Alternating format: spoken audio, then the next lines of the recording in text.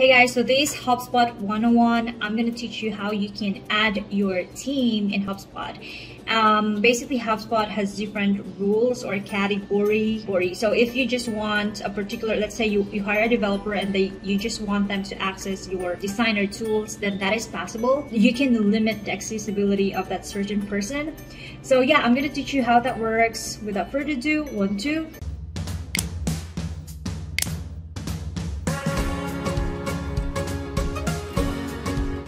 To add and manage a user in HubSpot, simply click this gear icon on the top, click the users and teams section, and then click the create user. So let's start first on creating a user, and then I'll jump in on configuring the settings in case you want that default user to be a super admin. So we will work on that later.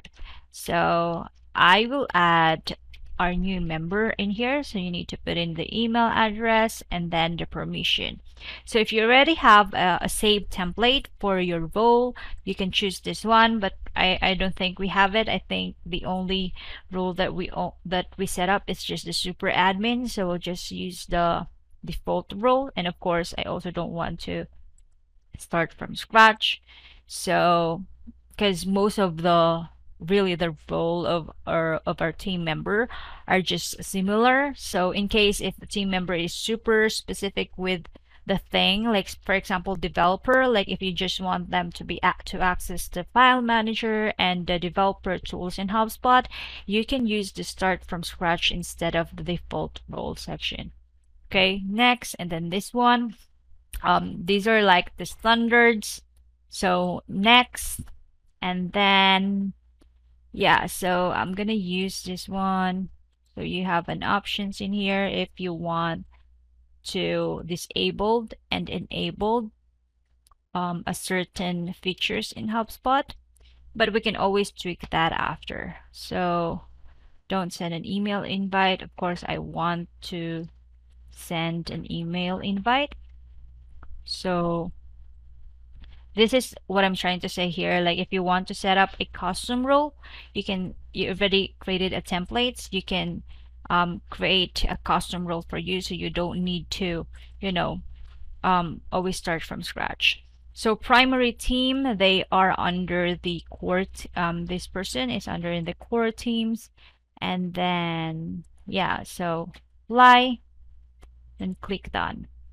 Now, if you want an existing account to be, let's say a super admin. So let's say I want to make my existing email address as super admin. You can always tweak the permission by clicking the edit section or click the assign roles. And then I want it to be a super admin, and here edit. Yeah, super admin.